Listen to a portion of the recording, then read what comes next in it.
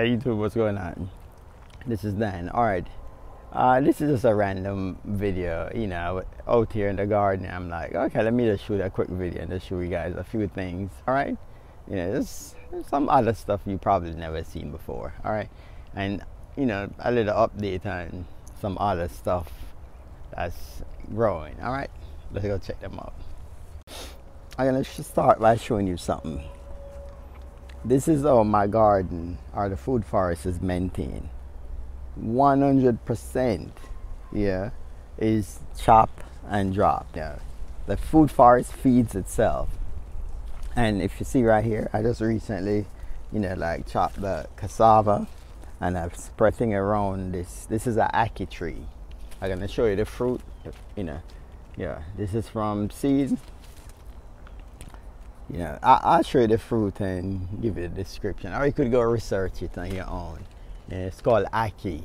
Yep, it bears this fruit, and you could actually cook the fruit. You know, when you cook it, it tastes more like scrambled eggs. In a way, that's how some people describe it. To me, it have its own unique flavor. You know, but this is a seedling, and this is what it's like, maybe. 3 years now. Yeah, so it's grown, you know, a lot since, you know, past couple months. Yep. All right, let's walk over here. This is a avocado seedling. This is from a Hass avocado. You know, avocado take years before you will get a fruit. Yeah, but it could stay there. If the next generation of my family gonna get the fruit, that's okay. But it's gonna, you know, it's looking good. I keep pruning it back. It pushed on a lot of new growth right here. If you probably won't get a true Hass avocado from it, probably gonna get some other variety or stuff, you know. And I still have the option to graft onto this. Now over here, this beautiful plant here is called cranberry hibiscus or falls roselle. Beautiful, look at the leaves. These young leaves are actually edible. And the flowers from this is a hibiscus. Yeah, flowers from this is, you know, you could use in teas, you know, and stuff like that. I know people get this confused with the regular roselle, which is, you know, the leaves are also edible on the regular roselle, but it bears these like a fruit that, you know, you could use for various different jams, juice, you know, all kind of stuff. You know, let me show you the flower today. There's a lot of flowers here. Yep. So I'm growing, it's two different variety of roselle I'm growing. I'm going to show you the difference. Look at the height of this, so short this is, and this is almost a mature fruit. Let me show you another one. That's a different variety. Look at the flower. Let me show you a different variety. You see this? It's how long this part of the roselle is. So this is two different varieties. I'll show you a better one. Okay, these are still young. But the roselle is in full bloom. I said sometimes people confuse the roselle Jamaican sorrel with the cranberry hibiscus. You know, falls roselle. Yeah. Yeah, this have a callus, but I don't think you can use the calluses for nothing. But the flower you could definitely use for teas and stuff, and the leaves are definitely edible. You could come out here and just pick a lot of young leaves, add to your salad. So you see right through here, like a real jungle going on here. So more flowers. It's loaded with flowers though, everywhere you go. All right, let's go through here. All right. All right, while we going through here, look, we have guava. Guys, this seedling guava, it's been pushing fruits from January, from really December of 2020 is when I got the first fruit. and it's just fruiting all year long. Look here, guys, fruits. Look right here. Look at the cluster of fruits right here, all year. Yeah. Let me go underneath here. Show you some more. Look right here, guys. Fruits. I'm gonna be coming to pick some of these right now too. And this is all over the tree. Let's go even more under here. Let's see. Look. See, there are more fruits. Look, fruits. Look here again. Fruits.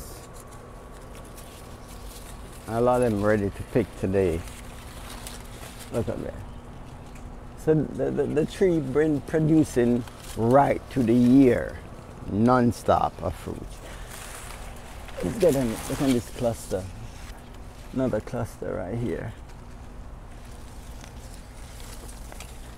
Yeah. I'm ducking and dodging. Let's go over here. So I need to come out there and pick these. Look, there's more. More here. Look here. Let me get around here and show you. There's more. Yes, since I'm out here, I'm just gonna harvest some of these guava right now.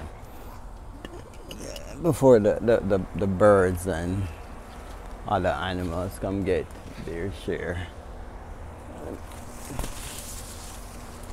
Let me go up here and get these.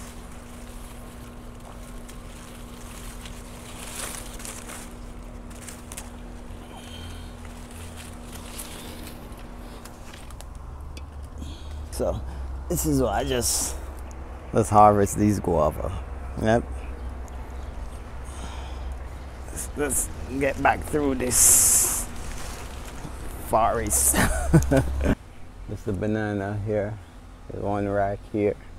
I just saw something yesterday while I was cleaning up I clean up the pathways. Yeah, I want to see where I'm walking. Yeah, it's Florida we in, and there's still dangerous stuff around. So yeah, you have to clean the pathways where I walk in the food forest. Let me show you again. Look, we got one more rack of banana coming here. So that's how it looks in the beginning. Yep, it was actually pushing over to my neighbor's yard, so I kind of put a harness and pull it back over. Yeah, let it stay on this side. Like in the persimmon, the beetle, the Sri Lankan weevil eat up all the leaves. I mean, that's what they do this time of the year. All right through the year, they keep eating this. Yep. This is over here, gumichama. That's gumichama Brazilian cherry. A good sized tree. This tree is maybe about 4 feet. Right. Yeah. Hope it putting on a lot of new growth. Probably love the rain that we have gotten. Yep. This is my, Suriname cherry. Still waiting to get fruit from it. I think this was a seedling, so it takes a while. But it put on a lot of growth this year. So maybe next year, yeah, I'll probably get fruit from it. So a big plan. I know I haven't shown you guys the Suriname cherry or the gumichama before. Yeah, so then we have sugar apple growing right here. We got black turmeric growing. Just I plant stuff all and any space I see in the food forest I plant. But next year I'm going to be planting like a lot more ginger and turmeric all over the food forest. I seen there's a YouTube channel by there, Frog Belly Farms. I think that's what it is. I'll put the name of it. And he has ginger and turmeric right through the whole of his food forest. Yeah. So, I want to emulate that for ginger and turmeric right through and through. Every space I find, put some ginger and turmeric there. Yep. This is the star fruit. So it's actually pushing off some blooms right here. What variety this was again? This is a dwarf Hawaiian. Yeah, so should start pushing off some fruits pretty soon. I'm surprised. Normally I would have gotten fruits already. It's everything is late for this tree completely. Yep. If you look right here, we got comfrey. You know, I have comfrey growing through the fruit forest near fruit trees and stuff like that. Yep. And this is one of the mulberry trees. So I'm gonna start pruning this soon. Guys, did you know? You know, all right. Let me give you guys a quick rundown or something. You know, I sell the cuttings of these, you know, everbearing mulberry, but I sell the thicker cuttings. But sometimes when I have these small thin cuttings, I just push them in soil all over the garden, and let me show you the result of that. Let me show you the result of that. Yeah, I just stuck these cuttings directly in the container. No rooting hormone, I just stuck them in and they grow. That's what I do all over the food farm. I just stuck stuff everywhere. Let me show you some more. Look right here, guys. These are all those small cuttings I just stuck in this container. Let me show you. Look. This is all, look at it. All everbearing mulberry. So I'm gonna remove these from here, put them in small containers, and then I'm going to be selling them as, you know, trees that probably going to, because you know they grow really fast. Yep, I'll show you another area that I do the same thing. I do the same thing with these containers. Cuttings that are stuck in, and they propagate by themselves. It's nature working. I'll show you, this is the Pakistani mulberry. So this is kind of new. I probably haven't showed you this before. Yeah, I planted it in the ground. It was about right here. Now it's like about 6 foot tall. So the leaves look, yeah, this time of the year, mulberry leaves start looking extremely bad. It's not a disease or nothing. It's just once it touches near that winter season, yeah, fall, the leaves just look rusted, and that's just the norm for mulberries. Yeah. Alright, YouTube. Yeah, this wasn't a video to, you know, like teaching and all that stuff, you know. You know, it's just show you some stuff in the food forest. Alright, so just thank you for watching. Have a great rest of the week. All be blessed with peace, love, and happiness, kindness. One love. Alright.